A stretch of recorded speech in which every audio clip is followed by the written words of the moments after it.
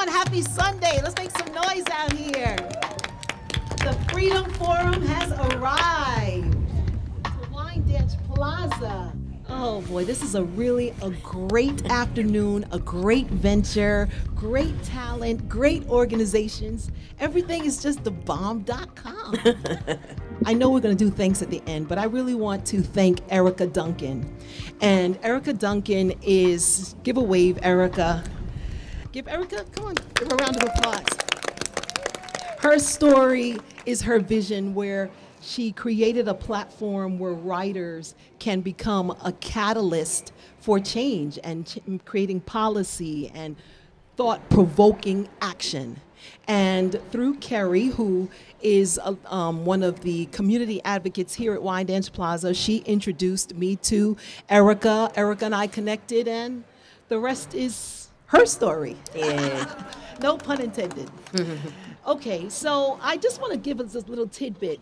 When she first mentioned to me about environmental justice, I never thought about environmental justice. I'm just going to be honest. I always thought of environmental justice like save the whales and recycling and don't litter. That really was where my mind was at. Not saying that I didn't think that was important, but it wasn't, I wasn't woke, right? Using a current terminology. I didn't know that environmental justice is everything that affects each and every one of us, things that are dear to our heart. I didn't know it was civil rights. I didn't know it was waste management in minority backyards. I didn't know any of that. So from meeting Erica, from being asked to be a part, to be a consultant in this endeavor, my eyes have been enlightened, and so I'm just grateful for it. And we have some really great writers from the community that are going to be sharing their stories with you. And then we have also our Greek chorus over here, and there are punctuation marks. That's what we call them. They're the question mark, they're the exclamation point, they're the period. They add the sofrito, the adobo, the sazon, the garlic, you know, the Lowry's, the spice, you know. So sit back, relax. Afterwards, we're going to have a Q&A, and thank you. Thank you so much for being here. Welcome to the Freedom Forum.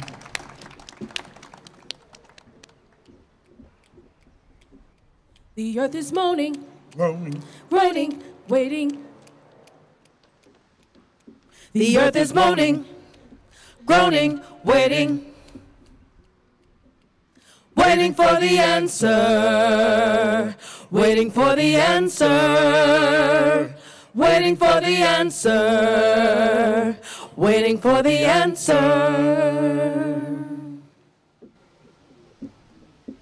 I used to love to see the mountain. I remember asking my mother to drive past there on clear nights. I have a distinct image in my mind of its beauty.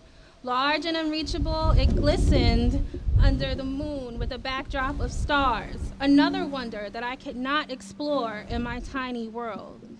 I would feel the anticipation rise as we turned the corner and arrived on Straight Path.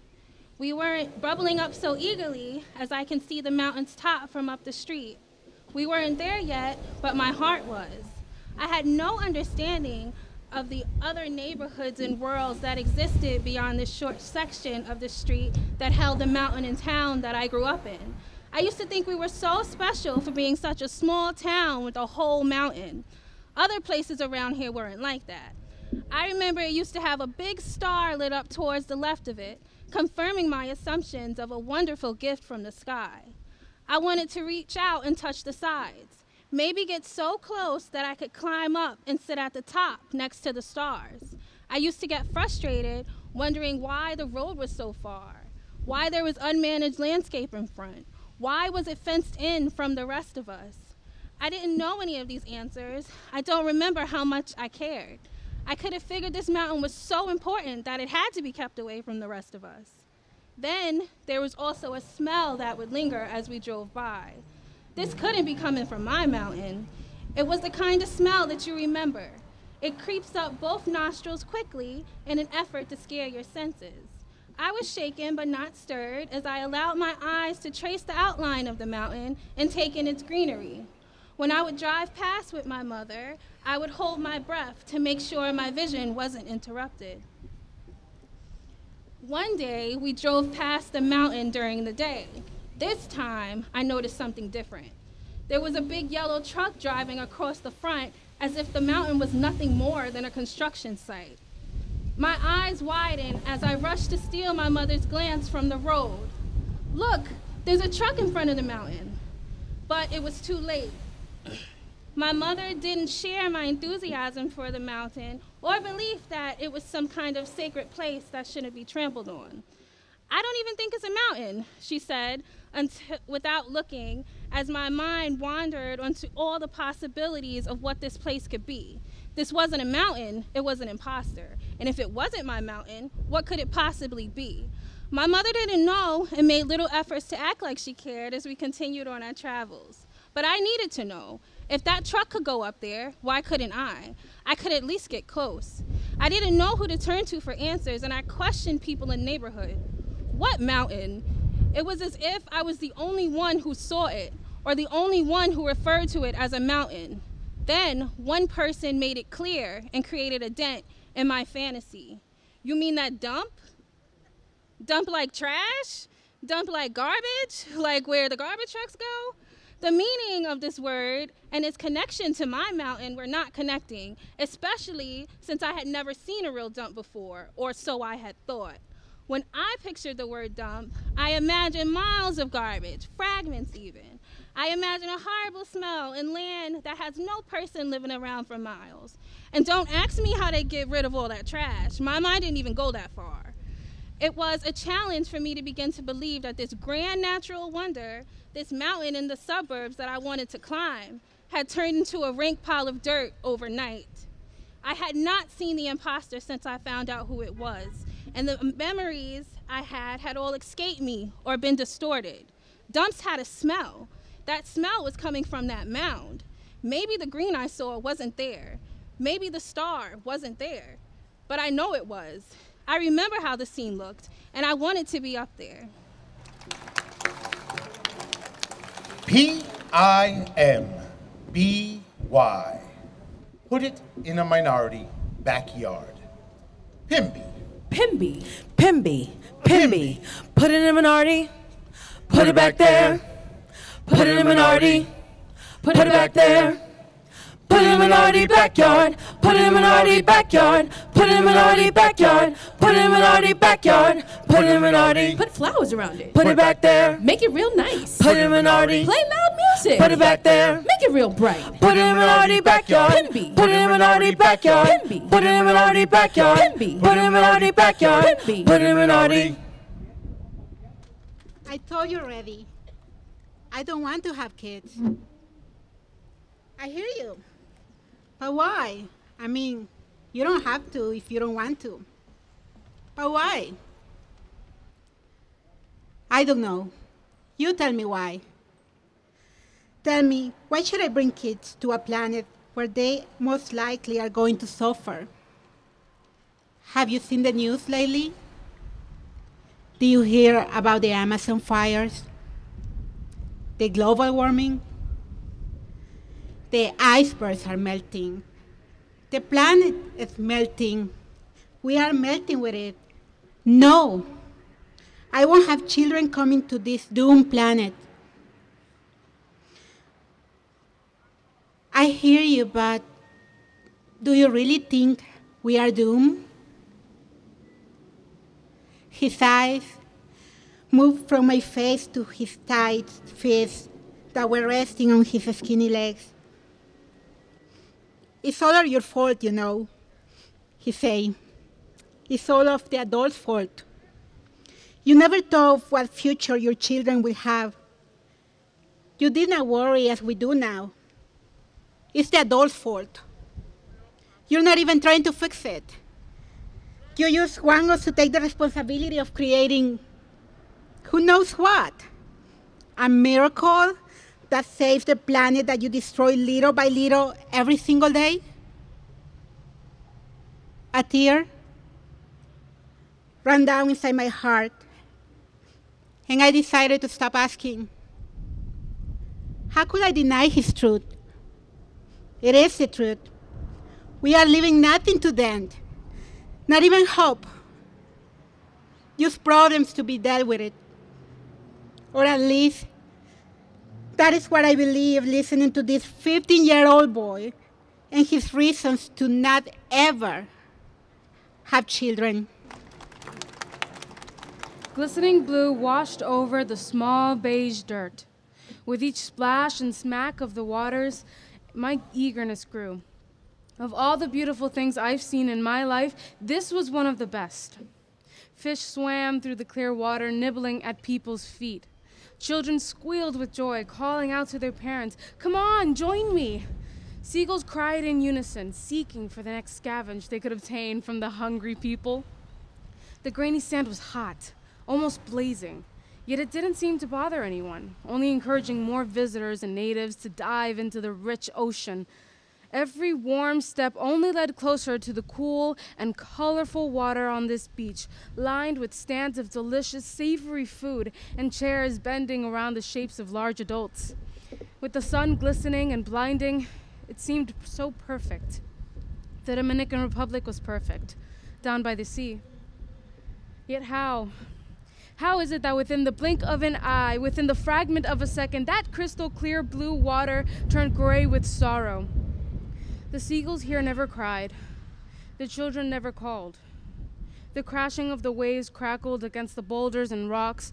Sand, now replaced by broken glass and shredded red plastic cups, poked at my feet, every step stinging my path.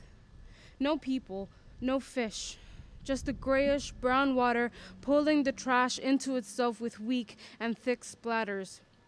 No colorful stands or folding chairs, just a sad, depressing sky reflecting the mournful, frothy, disgusting water. Nothing and no one floated on the beaches of Long Island, my new home.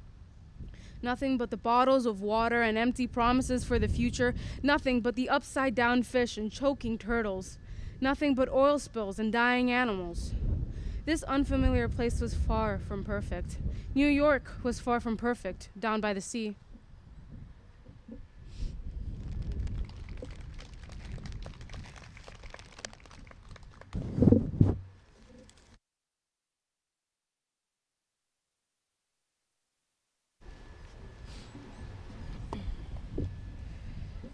The trees passed by in blurs. We were moving too fast for me to focus on only one, but I didn't mind. It had practically become a sauna in the car, but we didn't feel like turning on the AC. Instead, we ended up opening the windows. Sorry. As soon as the first inch of the window was down, I could feel my hair being pulled back by that invisible, familiar, and gentle wind. I smiled and took a deep breath, noticing that the air was just so fresh. The trip upstate was a long one, but peaceful nonetheless. The GPS had been speaking throughout the whole ride, and I couldn't help but look at it every time it did, just to check how long we had left to reach my cousin. I couldn't wait. I had always loved going there, especially because of the space there was. Every home seemed to have its valleys of healthy green tones. It all just felt so much brighter. As I watched us drive closer and closer through the roads, I noticed how much green there was. Every mile or so had some form of a big green lot. Even the small houses had more green than I was used to. On Long Island, it was mostly gray. It stood out to me more, the visual difference. During our stay, I was surrounded by greenery. Green fields with lavenders, green fields with dogs chasing each other, or even me. I would look fondly at my sandals stained with green and wish there were more hours in the day to enjoy it all, to soak it all in. I would sometimes catch myself standing at my cousin's patio, admiring the small valley. I would also at times wonder, why can't it be like this everywhere? As fast as it came, 1 week had passed, and I had to go back to that little island I called home. After staying in a place long enough, people tend to forget what it's like to return to your origin, including myself. The 1 week became blurry images of smiles, slobbery dogs, and just green. We were driving through the highway as I watched it, that transition from nature and bricks to bricks. A transition that said, this is reality. I watched as large trees turned into large stone walls lined with trash. I knew those walls were for our safety, but the waste lining them wasn't. It hit me with the weight of those same walls. There's less of it. There's less of that familiar peace, and there's less of that green. I needed to know one more thing I needed to breathe in to solidify it all. I stretched my arm towards the armrest where the window switch was. I pressed down on it, and as soon as I did, I knew the change in the air. It smelled strange, worse even, but the main difference was the heaviness of it. As I breathed in, my lungs took in less air. It felt nothing like the air upstate. Was this really all we had to show for the progress we've made on this earth? Murky air? Air so dirty our airways narrowed? It angered me, putting a pit in my chest that would weigh down on me and refuse to leave. When the opportunity for community service came around, I was ready. My sister, a member, the director of the club, and I joined at the beginning of a small forest. We noticed that a small chunk of it had already been cleaned, but it still looked like a mess. There was still a lot of work to do. We worked together, black trash bags in blue gloved hands, and got to it. We went along trying to get as deep into the small forest as possible, clearing everything our young eyes could see. The more garbage we picked up, though, the more we seemed to spot. It seemed as if no matter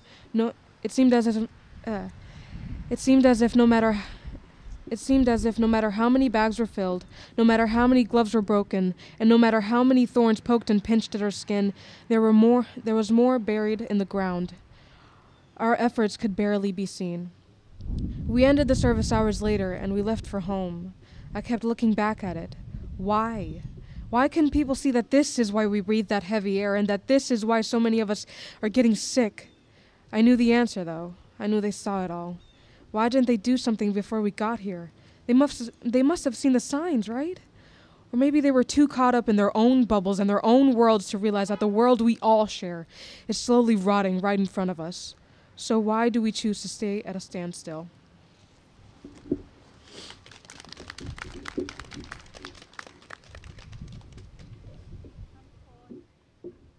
Coffee. I need a cup of coffee. Well, I need coffee because I'm from El Salvador. Salvadorians, we drink coffee. We are supposed to drink coffee. So I drink and I drink.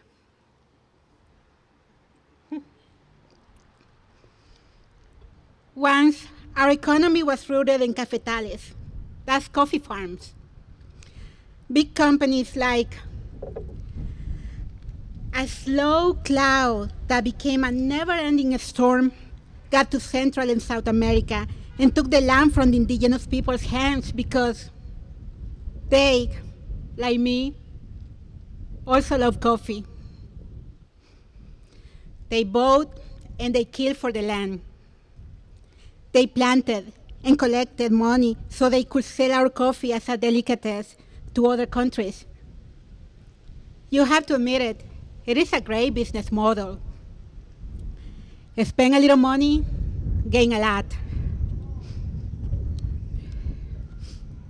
I need more coffee. It is cool.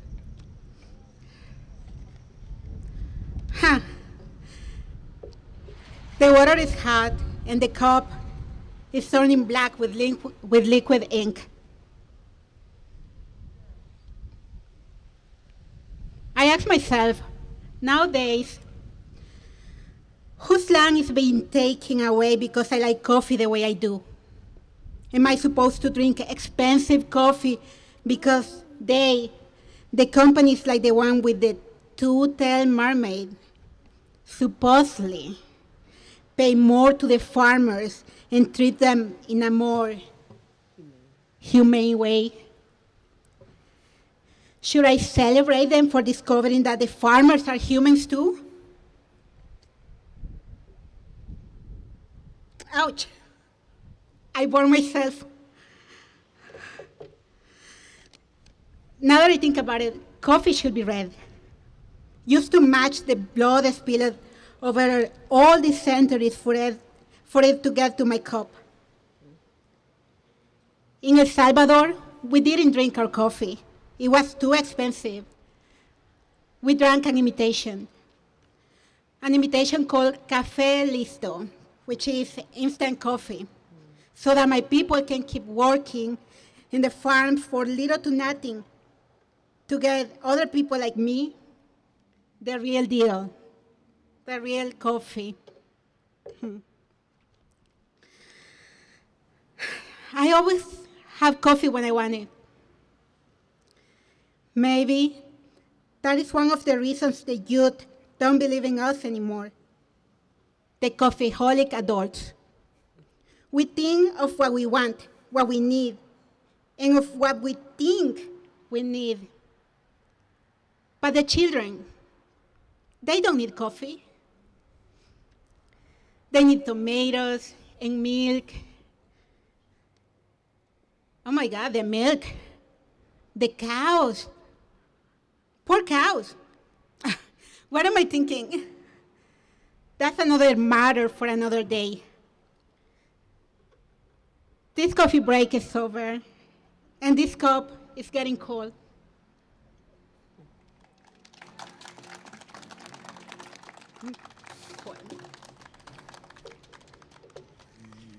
The earth is moaning, groaning, waiting. The earth is moaning, groaning, waiting, waiting for the answer, waiting for the answer, waiting for the answer, waiting for the answer.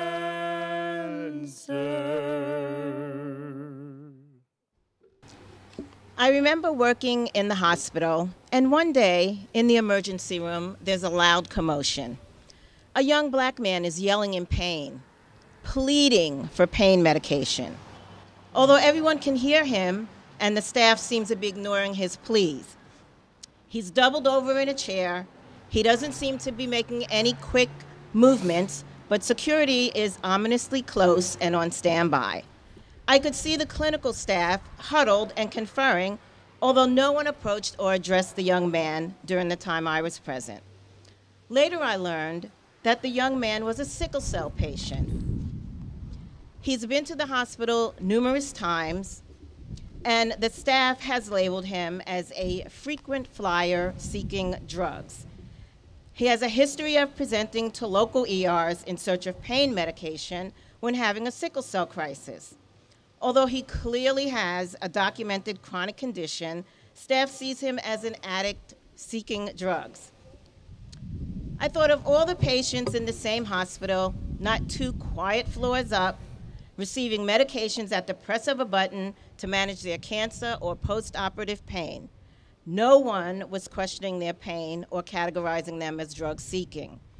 The difference being that sickle cell disease primarily affects us, the black community, and is accompanied by the same racism and stereotypes that black people face in this country. Some healthcare workers who are supposed to be professional view this disease with negative stigmas because of our race. I wondered how these educated people would have limited stereotyped views that interfere with their professionalism. And then I realized, I've seen this before. Different time, different location, same racist assumptions. I remember back in February 1974, Black History Week is being celebrated nationally. We hadn't arrived at Black History Month yet. Half Hollow Hills High School is a school which at the time had approximately 2,400 students enrolled. Less than 50 of those students were black. We, the Black Student Union, BSU, of Half Hollow Hills decided to host a celebratory Black History event. We decided we would dress in ethnic attire and proudly sport our afros, braids, and natural hairdos. We were able to secure a small, unused room for the day. We brought cultural items to display and ethnic food that could be sampled. We kept a rotation of BSU members in the room to answer any questions. We invited students, teachers, and the parents of BSU students to come and observe our celebration. My grandmother, Isabel Kennedy, was excited to support our celebration. She was an entrepreneur and business co-owner with my grandfather of Kennedy's Imports and Exports. The store was located right around the corner here on Merritt Avenue in Wyandanch and was chock full of artifacts and handmade goods from all over the world. She loaned us several items to put on display. We had African masks, art, imported leather goods, spears and drums made from animal skins and leather were among the items that we put out for display. My grandmother accepted our invitation to come and observe. When she arrived at the school in her matching dashiki and turban with her African jewelry, she stopped a faculty member in the hall, intending to inquire where the celebration was taking place. Before she could say anything, the faculty member stated, "Oh, you must be looking for the kitchen," insinuating that she must surely be a cook or a KitchenAid. Never mind that there were no black people working in the kitchen at all. My grandmother quickly drew herself to her full 5'1" height and asked to be escorted to the principal's office. Once she gained an audience with the principal, she explained to him who she was and why she was there. She also explained in no uncertain terms that staff training was in order so that staff can be taught to not make assumptions of such a stereotypical nature. She recognized these so-called professionals teaching children held the same racist stereotypes because they had no training or exposure to our culture, nor were they required to educate themselves. These and other events shaped my childhood. I currently work in healthcare, and like my grandmother, I've learned to shine a light on prejudices and advocate for continued training for those who are charged with improving our health but have no exposure or investment in our community, environment, or culture. Healthcare is a system, like many others, that has not traditionally treated people of color fairly or ethically. We know the famous stories like the Tuskegee experiment and Henrietta Lacks. We've also seen recent shifts in the drug trend move from criminal, when in the black community, to an addiction with treatment options as opposed to jail time when the opioid crisis expanded outside our neighborhoods. It was and is the same addiction. The response was different because of who we are and where we live. I've taught courses on cultural competency to healthcare workers. I realize that until we address the fundamental issues causing disparities, such as lack of education, negative stigmas, and preconceived notions, and provide training to those in the healthcare field, we will not receive equitable treatment or see a positive change. Black boy, black male, black high, black jail, no chance, no speech, no rep, no reach. White boy, white high, white court, white side, give chance, give speech, give rep, must reach. Same drug choice but different hands, same law broken but different paths. Give him 5 on the black hand side. Take his life on the black hand side. Same drug choice but different hands, same law broken but different paths. Give him 5 on the black hand side. Take his life on the black hand side. Good afternoon, Wyandanch. I despise of that word. Don't you ever call my community Wyandanch, Wyandanch. Yeah, I know Wyandanch. Do you know Wyandanch? Do you know Wyandanch? Do you remember Delano Stewart's Insurance Company, Otto's Deli, Chance Liquor Store, the Wyandanch Pharmacy, Larry's Discount, Red's Beauty Supply Store, G&D Beauty Supply, and One Stop Records? My parents owned that business. We had a McDonald's, a Kentucky Fried Chicken in Wyandanch. We have a Chase full-service branch that is now a laundromat in Wyandanch. These are some of the only businesses that provided jobs and hope for the Wyandanch community. We had a dream that other major companies would come to Wyandanch, but that never happened. It never happened. Did you know that many people that were famous graced the streets of Wyandanch, like Rakim and Eric B? Yes, Rakim and Eric B. Not Eric B and Rakim. Rakim. Daryl Chill B. Groove, De La Soul, EPMD, Ken Spiderweb from 98.7 KISS FM, Soul for Real, and the list goes on. I had a dream. Wyandanch will rise. Wyandanch will rise. Potholes, flooded streets, trash because there were no trash cans. I have a dream. Change is coming. Change is coming. When you enter the Wyandanch Plaza, the newly constructed Long Island Railroad, north of the tracks on Straight Path, AKA Martin Luther King Boulevard, I have a dream.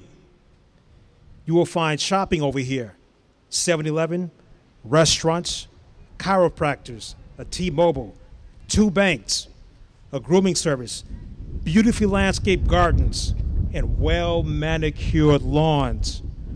Relaxing park area where you can relax, where the residents and the community can relax and chill out.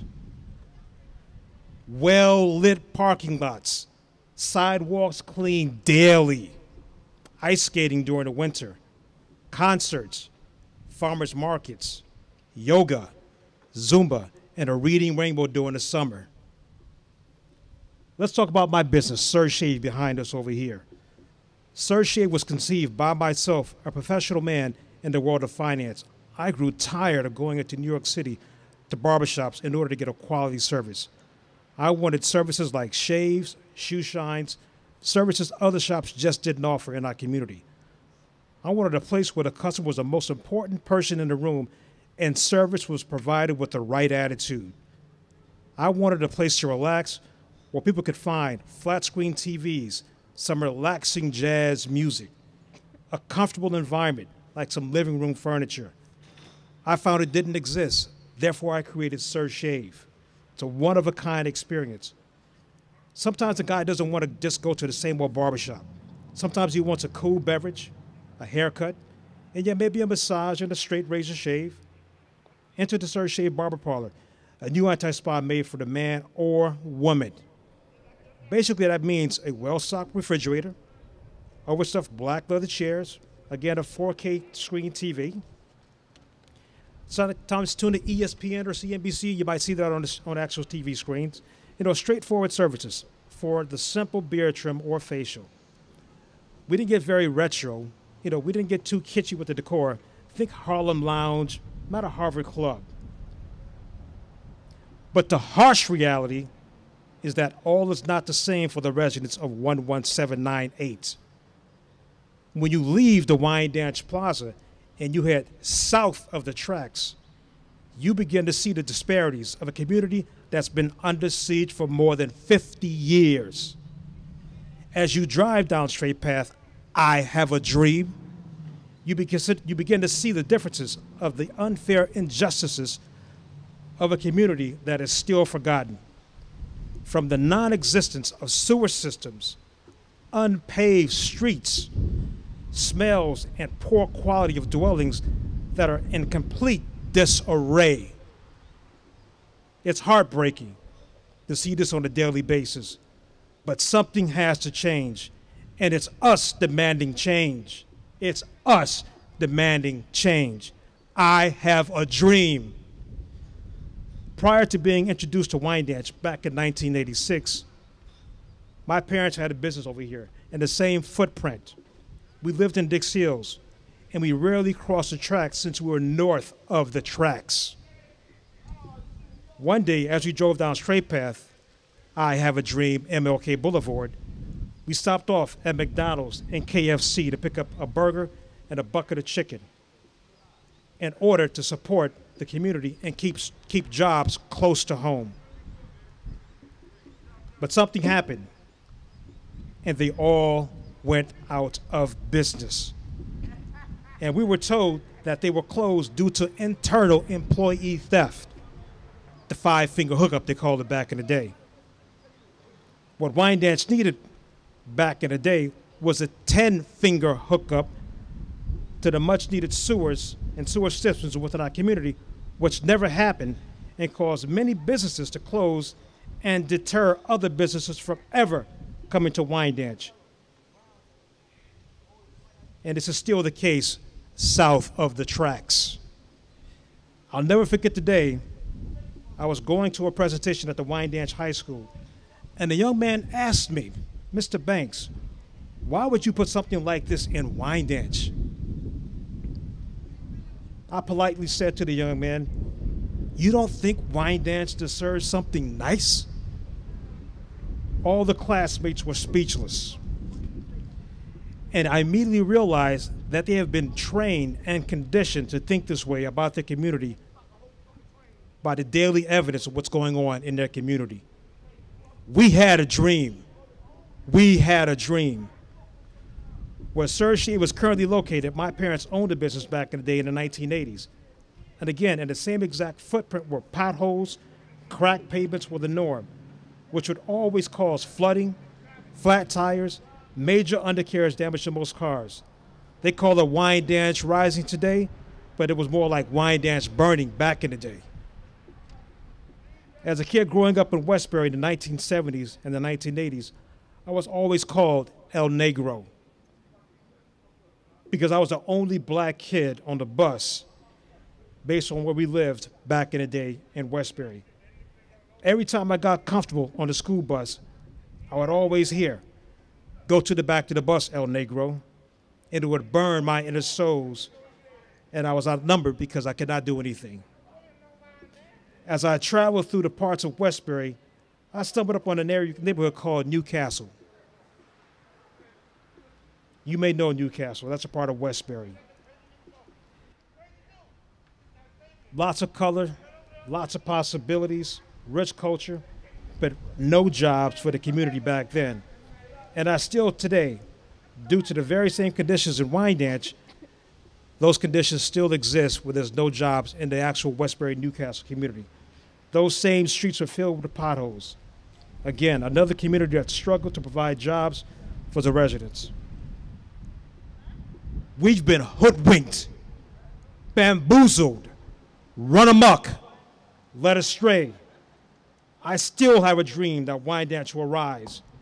Do you have that same dream? Do you still have that same dream? Change will come. Change will come. Change is coming.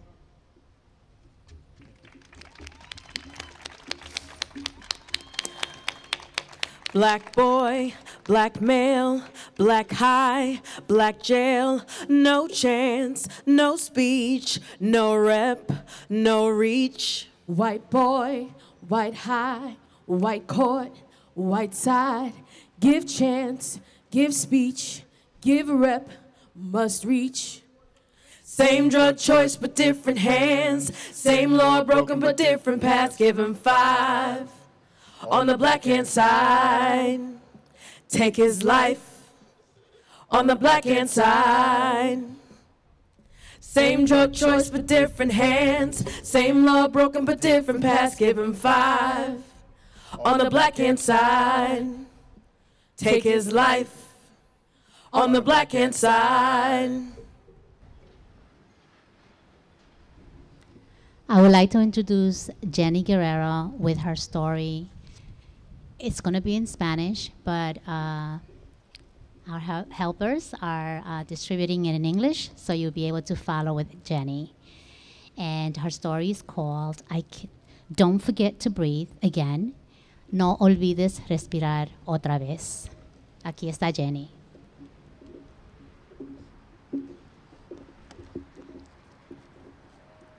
Papi, ¿recuerdas ese día que llegué a este país?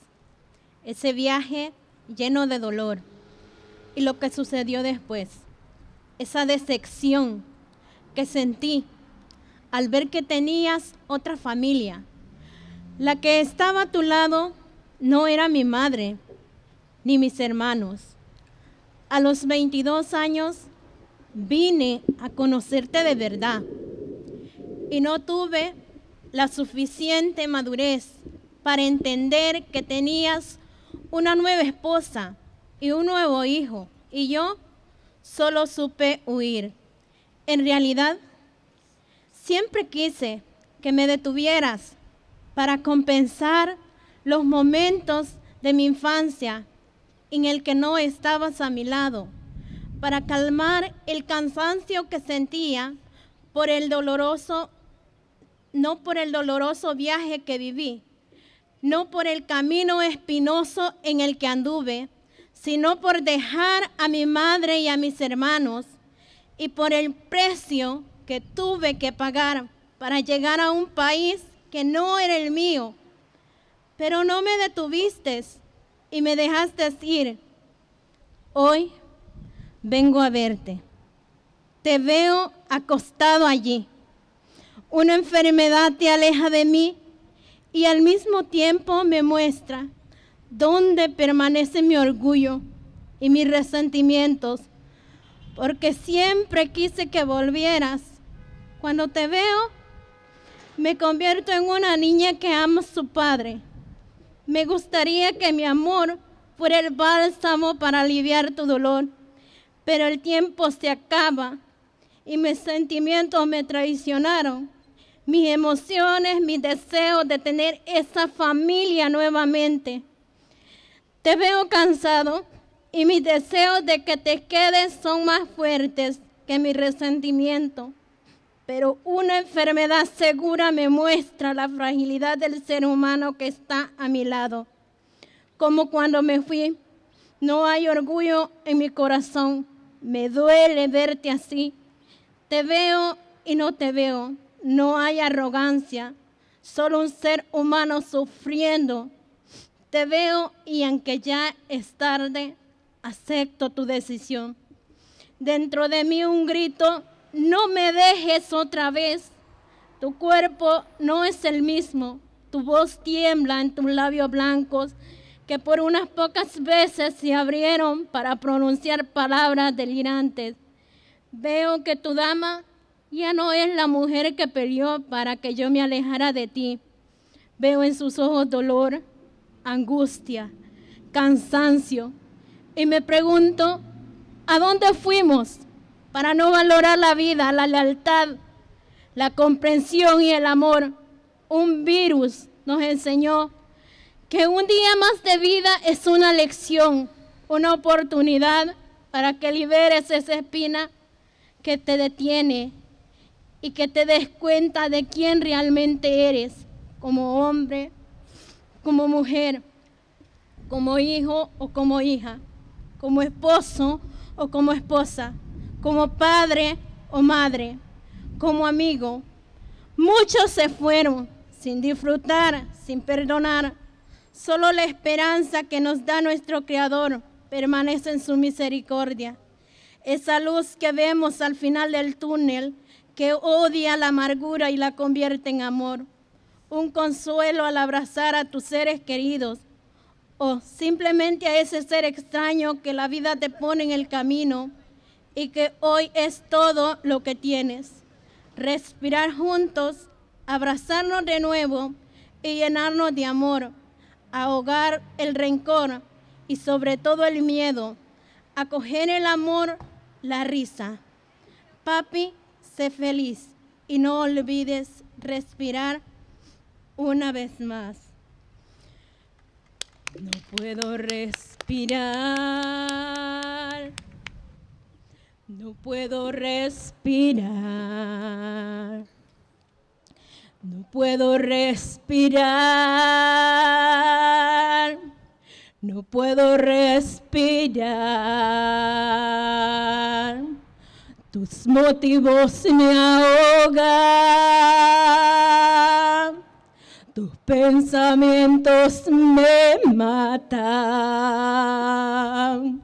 No puedo respirar, no puedo respirar.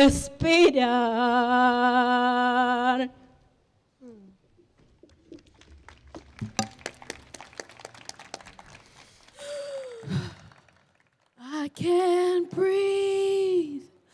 I can't breathe. I can't breathe. I can't breathe. I can't breathe. I can't breathe. Your motives are choking me. Your thoughts are killing me. I can't breathe. Your motives are choking me. Your thoughts are killing me. I can't breathe.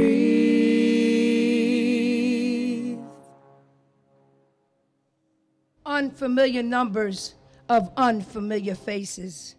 A couple of weeks ago, I took my daughter down to the post office. She needed stamps.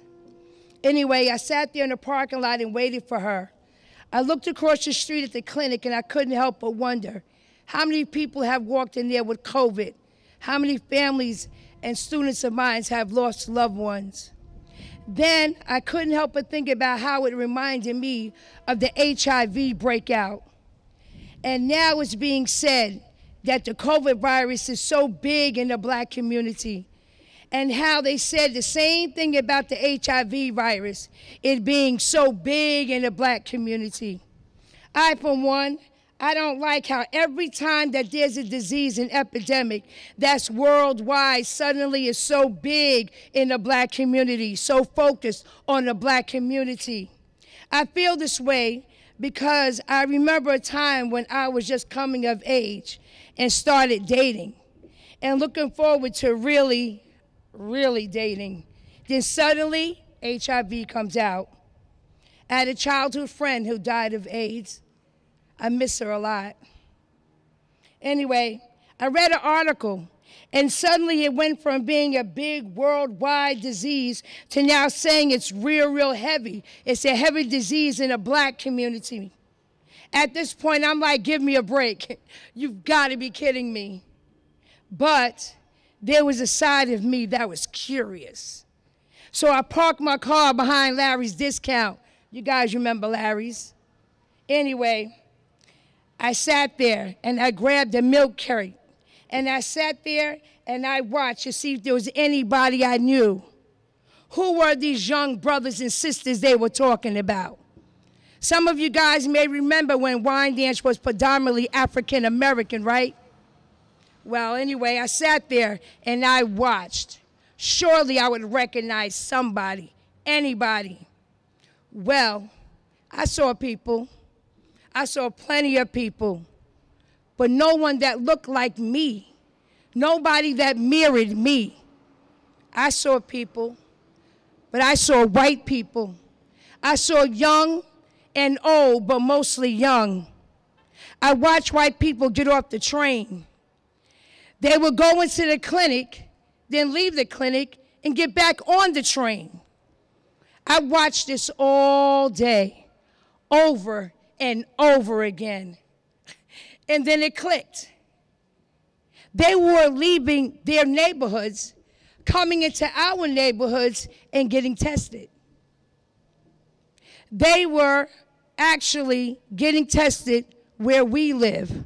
They were dropping off their stats, dropping off their disease.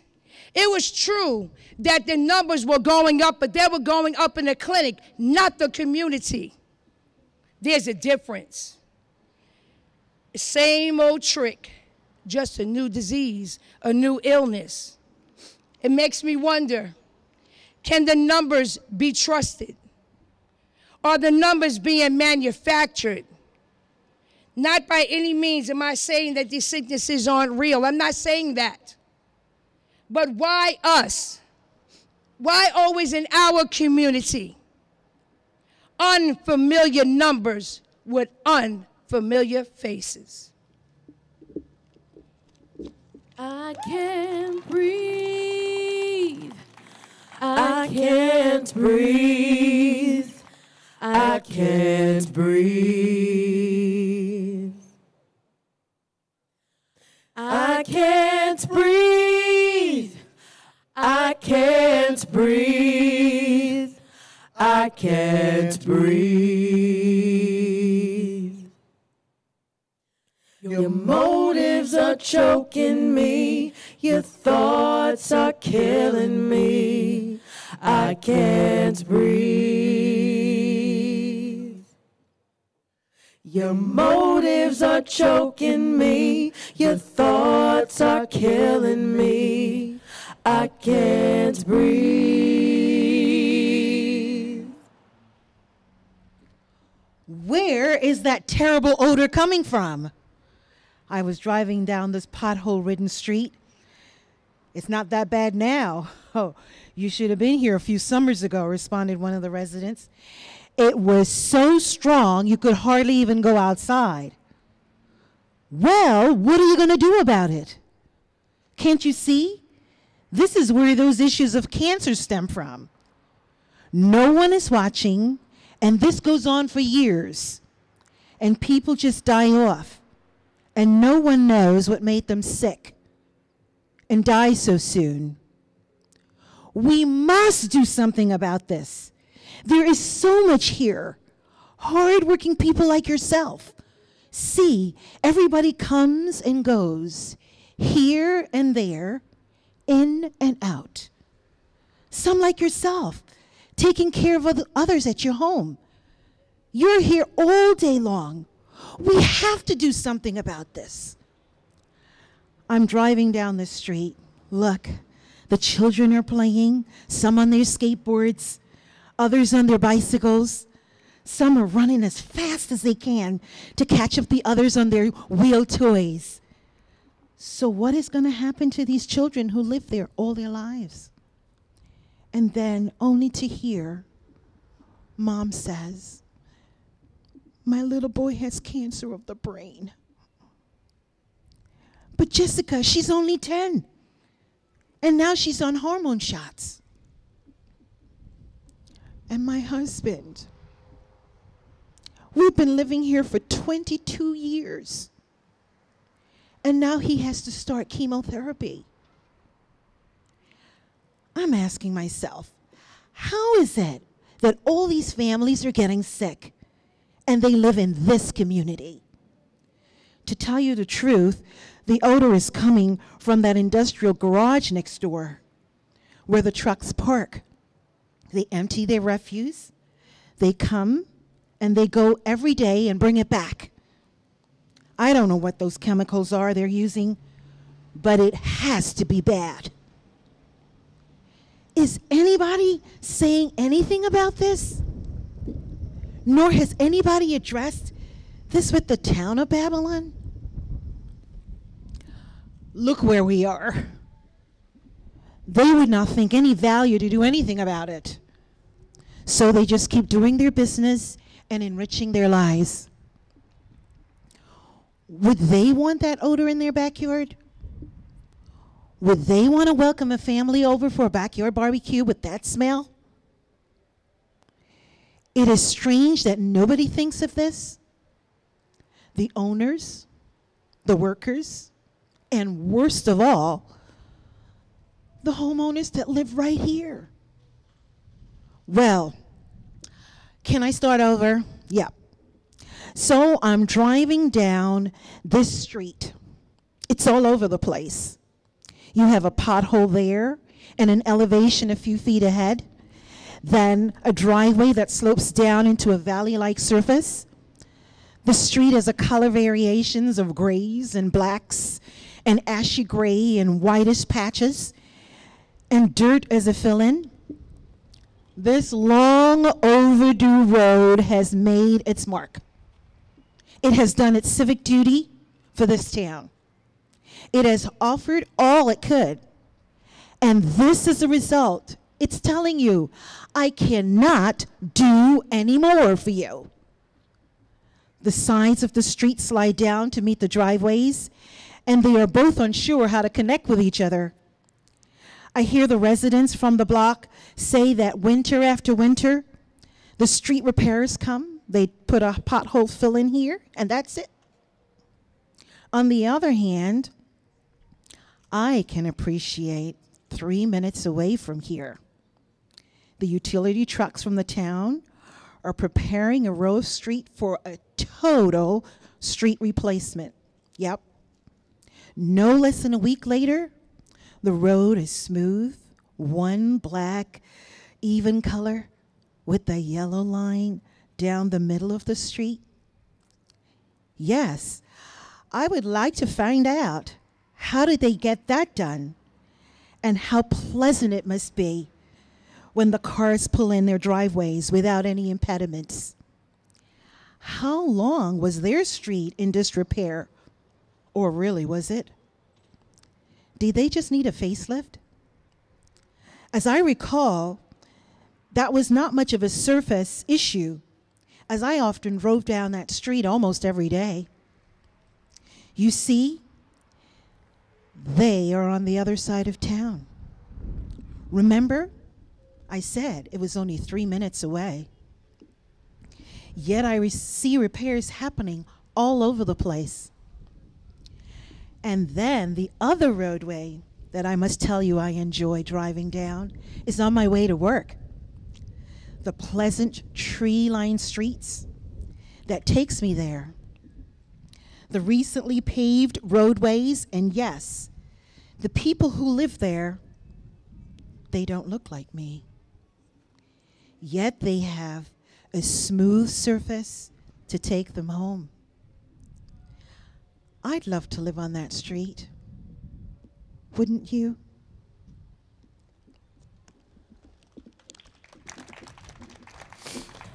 Put it in a minority. Put it back there. Put it in a minority. Put flowers around it. Put it back there. Play loud music. Put it in a minority backyard. Can be. Put it in a minority backyard. Can be. Put it in a minority backyard. Can be. Put it in a minority backyard. Can be. Put it in a minority. Put it back there.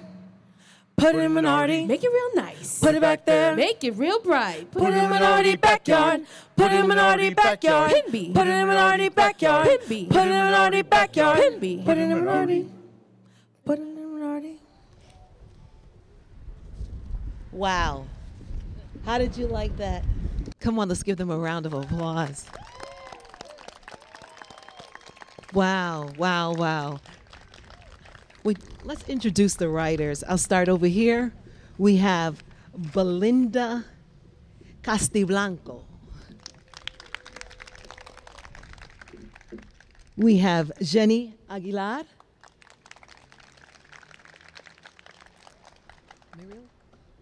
Javelis. Javelis Bito. Javelis and Muriel are juniors in high school. Awesome, right? Talented. Hiding back here, we have Karen Lumpkin. Right behind me, we have Dawn Littles. We have Muriel Vito. They're twins, forgive me. We have Desiree Woodhall. Mr. Sir Shave, Keith Banks. And last but not least, Heather Pasmore. And now can you give it up for my Greek chorus? Is this Greek chorus awesome or what? When Erica told me about this, my head went, oh man, I want a Greek chorus. I want a Greek chorus. And then while I was washing the dishes, I was like, put it in minority, put it back there, pimby, pimby, pimby, pimby. Like the songs just started coming and coming when I started hearing the writers. So I would really like to thank Selena Quinones, her husband Antonio Quinones, and Kamora Taylor.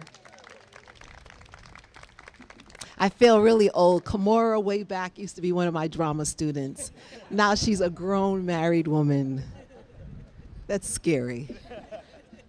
We'd like to thank Waldo, who is videotaping for us, creating a film that we're going to be able to distribute. We want to thank Smiley. We always have to give the sound man love. There is no sound man, no show. So thank you. As Erica and the Herstory staff start to come up, I'd like to thank Helen, Milady, Amber, Belinda, Dawn, and Hermancina. Please come on up. We also want to thank Liz and the BACA team, and we have some BACA board members here. BACA, BACA, BACA, BACA, BACA. I have to give a little shout out to BACA. I'm a member of BACA, the Babylon Arts Council, and we are so grateful for BACA wanting to partner with Herstory to bring this to the Wyandanch community. So thank you so much. And we want to thank Suffolk County Office of Film and Cultural Affairs, Humanities New York, for their generous support. Okay, Helen, would you like to share a little bit? Why don't you use... Why don't I bring this to you? Here.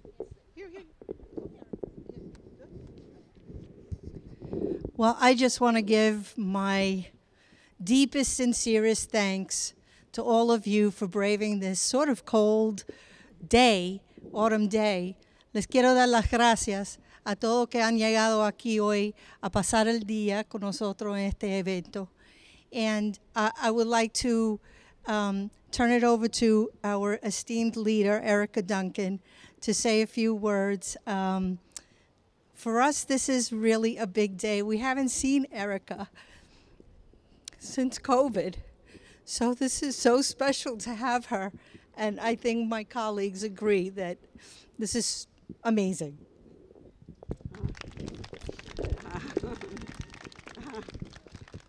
Well, I almost don't know what to say. I think this has been a 25-year dream, really, that a community could find its voice in this way. And I'm just so moved by 6 weeks ago when I first started to talk to Renee about the idea for this. And we got together, and all of these marvelous readers you heard, and via Zoom we began to meet and really began to talk about those moments where the soul cries out. And the concept of just working with Renee, working with all of you, has been just totally amazing. And a minister in one of our early workshops in Farmingville around 2005, shortly after the violence of the immigrants there, said, you can argue with a political position, but you can't argue with the story. And it has been, for all these years, our mission to try to turn people's passions, people's anger, people's experiences into those stories that nobody can turn away from. And I'm hoping that once this film is made, that we can go forth. So this is in a tradition of freedom forums, which started a couple of years ago as a statewide movement to examine the cracks in the Liberty Bell through literature, has given birth to books like Brave Journeys by young immigrant writers who crossed the border by themselves, where 8,000 copies are now in circulation all over the nation. And I can't wait to see what this Freedom Forum is going to give birth to. I'm turning the microphone back to Renee, but think of what is our call to action? Where do we want this to go?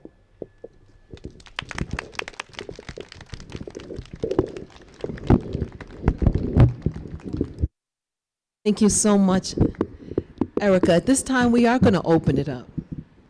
We have questions, and I believe you have answers. What now? You have these soul-stirring stories, some that you'll remember, some have really made an imprint in your mind, and now what? Do we just want a story, or do we want to be catalysts of change? So I'll put it out there. Where would you like to see these stories go? What would you like to see happen? I'm going to ask you, Keith? These stories touch my heart in so many different ways. You know, everyone has a story from a different perspective. And the way I look at it is that, you know, we can't keep this silent. We have got to be very consistent and very focused on, you know, the matters at hand.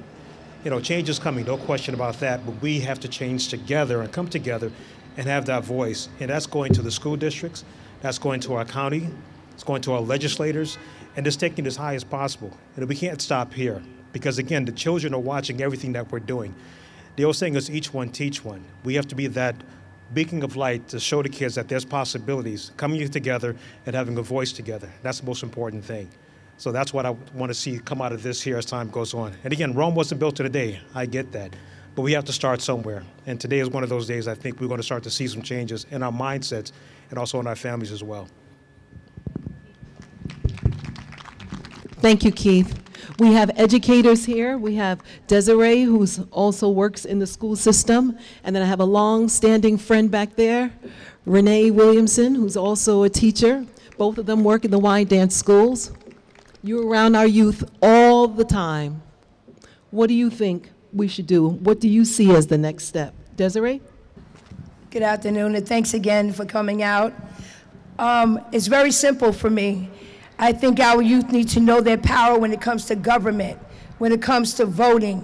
There was a time when I was growing up that I was talking about where we were very strong in our youth when it came to voting and understanding how strong our vote is. And now it just seems that the generation coming up really believes the hype of your vote doesn't count. Your vote does count. And it is my dream to pull together to get as many voters or as many young people signed up to vote and start their own little coalition where they can understand that it begins local. Everybody thinks it's about the presidential vote, and that's great, but it means nothing if it doesn't start local, if they don't understand how important their voice is locally, and it starts right in their own community. So if you see me out there waving and begging, I pray that you're waving and begging with me. Thank you. Begging for votes. Votes. Renee? Good afternoon, good afternoon. Having worked in the Wyandanch School District for about 15 years now, I believe what needs to happen is, because as I look around, I'm missing something, the youth. I'm missing those students that if I had known, we could have come to the schools to say, I need you to come out, because as I'm looking around, I don't see the community. So in order for us to make a change, we need to bring them out. And the young people, the ones that we're going to be able to bring them out, that when we're in the school in front of them to say, come on out. Because guess what? They're down there. They just didn't cross over here. So that's what, to me, is missing. That the next time we hold something, let's go there and say, come here. Even on a Sunday, even on a Saturday. Because the stories that I heard today, they've got a story too. And their story is going to make a difference, and that they're going to bring our future where it needs to be. Thank you so much, Renee, and that is in alignment with what Herstory wants to do moving forward, and that's what we hope to do, especially with the film that Waldo is doing, to be able to reach the schools and reach the youth. So this is the beginning, and you're right on the pulse of where we want to go. I have another educator in the room, a dear, dear friend, a young man that I've watched for a long time, and he's a real role model, and he's holding his head down because I'm putting him on the spot. And it's Dr., almost Dr., Jamel Hudson, professor. He's part of the Poor People's Campaign, and if you can give him the mic, please. I know, yes, come forward some, please, Professor Hudson. and share based on what you're listening. What do you think are the questions? What do you think are the answers? I know you have something to say.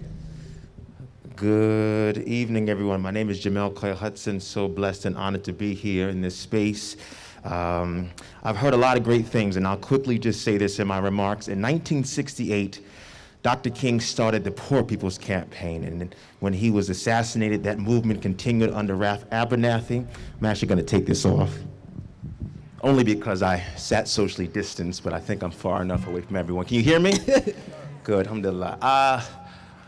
I'm a part of a movement right now, the Poor People's Campaign, a national call for moral revival, where we look at 5 interlocking injustices of racism, ecological devastation, militarism, poverty, and the false moral narrative that takes certain ethical principles and distorts them.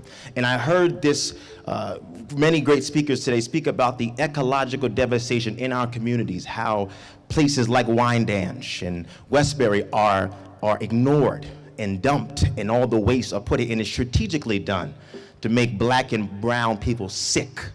And it's gonna take a fusion effort of black, of white, of poor, of educated, non-educated, all of us coming together, and to have a shifting of the narrative by shifting the narrators. So while we heard these stories today, we're making a dedicated decision to use technology and our oratorical abilities to have the power to communicate our truth and to make a real shift through voting, through behaviors, through deeds, through this community coming together and saying there's life in Wyandanch. There's life over here, there's life in this community, and we want to continue to make sure that the world, Long Island, sees the light that comes forth from this beautiful area. God bless you. See why I love that baby boy. Health disparity. It's real. It's real. Even when I started looking up the 17 principles of environmental justice, that's where the phrase PIMBY came from, put in a minority backyard. And I started reading through it. I got so choked up. That's where the I Can't Breathe song was birthed out of that. And it is real, and we feel it, and we continue to feel it, and we continue to see it, and can the numbers be trusted? I love that line. Heather is in the healthcare system. Speak to that for us.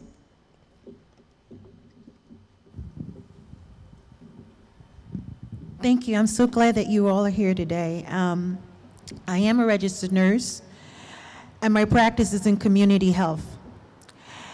And one of the pivotal things that we need to recognize is that when a client comes into the hospital or a community center, that we understand that they came from somewhere. They didn't just end up in the hospital, they're sick and then they go back nowhere. And so what has to happen is that us in the hospitals and the community health have to make an association that these lives are so valuable and the health of these individuals must be tended to, must be cared for. And when we see what's happening, as my sister spoke about, that mountain, that people who pass by going on their way to Dix Hills or wherever they live, that mountain is a problem. That garbage dump is a problem because lives are getting sick by it. And us in the health environment, in the health community, we have to put a connection to these families and recognize that our voices in front of politicians, in front of doctors, in front of administrators have power. And we have to speak truth to power because that's what we do. That's who we are. And we're the ones that are caring for these individuals. So we have to connect what we see, where we drive, with who we're taking care of, and care, and act on that care. That is most important, to act on what we see and what we experience, and that these lives count.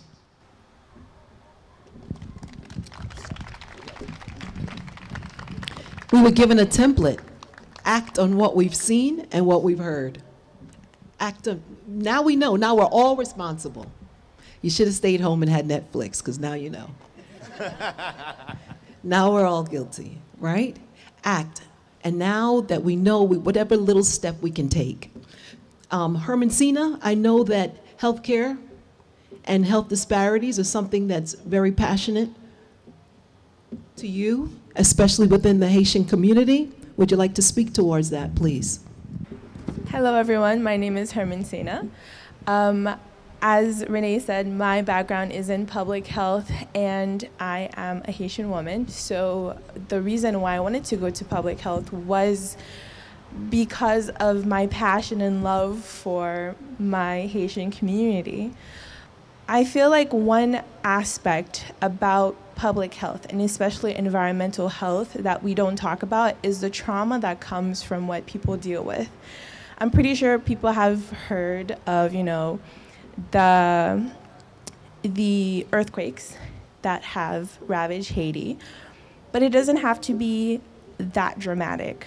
I know what Haitians have gone through is hard and unimaginable, but even from Dawn's story, talking about the dump, or just talking about the differences in the roads, that affects our lives. And every environmental health is health in general. Everything about us is touched upon by the environment, what we breathe, what we eat, where we interact. So one other aspect, as I said before, is to talk about how it affects us mentally, how it keeps us away from access to care, how it affects our physical health, therefore affecting our ability to live a happy, joyful, fulfilling, healthy life.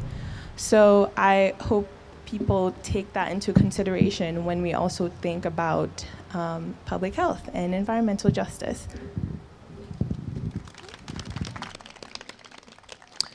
We're getting ready to wrap up, but I just wanted to share my story. When Hermancina said it, I remembered that I grew up in Deer Park, and back in the 70s and 80s when I grew up, the black people lived in about 13 blocks, and then everybody else lived around, and we played together when we got to school. We sat separately at lunchtime, and we went on different buses. And I remember that there were factories near those 13 blocks. Nobody knew what was in the factories. We just knew the factories were there. You got into mischief by the factories, but we didn't know what was in the factory. My mother's here, so I can't talk much about that. So, but I remember that as I got older, I moved away, and then I moved back to Deer Park. And I remember, no, let me backtrack real quick. Growing up, I remember there was a classmate and her mother had cancer. She had brain cancer. And I remember thinking, wow, she's such a pretty lady. She has a handsome husband. She has these beautiful son and daughter. Good-looking people don't get cancer. You know, like, well, she has cancer, and you have a classmate in like middle school, and she died. She lost her mom. Like, that's devastating when you're in middle school, when somebody loses their mom, and they live the block away from us. Fast forward, I move away, I come back. I'm now a homeowner, I'm married, I'm growing up. I'm raising my kids in the house I grew up in. And over time, I would hear so many cancer stories within those 13 blocks. We even have Facebook pages where residents of Deer Park talk, and we talk about all the people that have died from cancer in those blocks. Another thing I remember thinking about was, I have three classmates that graduated with me in and three of those classmates had their children under 25, which 18 to 25 is technically childbearing years, would you say? And three of those classmates had children with special needs. That's unusual. What was next to those 13 blocks. And I remember thinking about it when I had moved back to Deer Park. And I always kept thinking about it and thinking about it. And then I ended up moving and I live in Wheatley Heights. And then time passed. And then years later, I meet Erica. And she mentions environmental justice. And I realized it had always been on my heart. It had always been on my mind. And I believe, especially being a woman of faith, I believe it's on God's mind too, because he's into justice and he sees us all equally. We're all equal, regardless of our color, our race, our height, our economics, we're all equal. And I realized that this environmental justice project needs a voice and it needs to continue. Especially because I still have friends on those 13 blocks that are raising their kids, and their kids are raising kids. So now what? So before I conclude, I have a friend that was going to be here. He's 92 years old.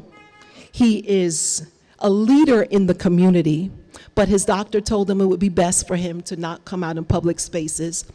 His name is Mr. Eugene Burnett. He's like my surrogate grandfather. I love him dearly. And so I have him on the phone, and he's going to, I asked him just to give us a little snippet because he has a lot of history and a lot to say. So I asked him to give us a call to action on where he thinks we should go from now. Mr. B, are you there? Yes, I am. All right, Mr. B, we can hear you. Talk to us. We are at a very important moment in our journey. And our vote is our voice. Make our voice heard. Vote in every election. Vote every time. Vote everywhere you can. Vote, vote. Remember, if your one vote doesn't matter, then why are your adversaries trying so hard to stop you from using it? Our brothers and sisters in South Carolina and Georgia have showed us all just how important and powerful our vote can be. Everyone, stand up and be counted. Register to vote now. Stay connected. Get organized. And love and respect each other for all time. It will lead you to a better day. Thank you. Thank you, Mr. B. Thank you, everybody. Thank you so much. God bless. Have a safe home.